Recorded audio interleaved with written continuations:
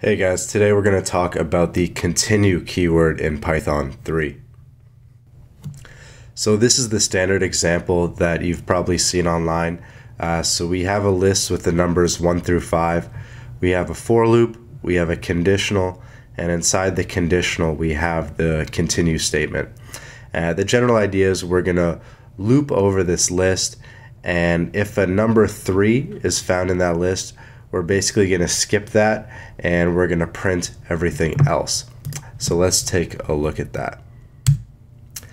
As you can see, we've printed out 1, 2, 4, and 5. We skipped the 3. So why did that happen? Basically, when the loop went into the 3, it said continue, and the loop restarted again with the number 4 and didn't continue down to this, didn't make its way to this print statement. Let's look at an example that might be more realistic when you're working with APIs and databases. So here we're working with a list of partiers. This is a list of dictionaries and we have their ages, and basically we're going to loop over this list of partiers and we're going to make sure that only people that are 21 or older are able to party. So basically the same thing. We're going to loop over our partiers. If the age of the partier is less than 21, then we're going to continue. Now, I'm not the biggest fan of the word continue. I think that the word skip would almost be more accurate or representative of what it's doing. But basically, if the partier is less than 21, then we're just going to continue without them. Otherwise, if they're good to go, then we're going to print them out.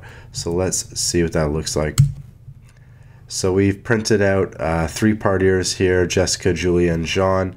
You can see that Joe is 19, so he's not going to make it. We could even, what we could do that's also kind of realistic and representative of what you might do in real life is we're actually going to make a new list, and we're going to call it partiers allowed to party.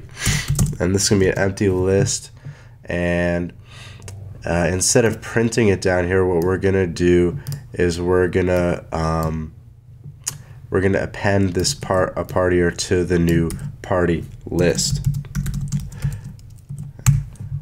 Boom. And then at the very bottom, we'll print out our new list just to see what our outcome is.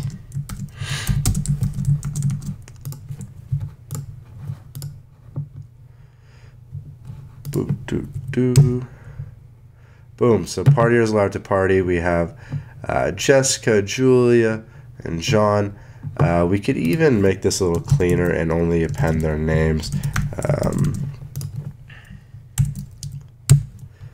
Boom. So here we have a list of Jessica, Julia, and John. These are the partiers that are 21 years of age or older. So there you have it. A simple and a slightly more complicated example with the continue statement.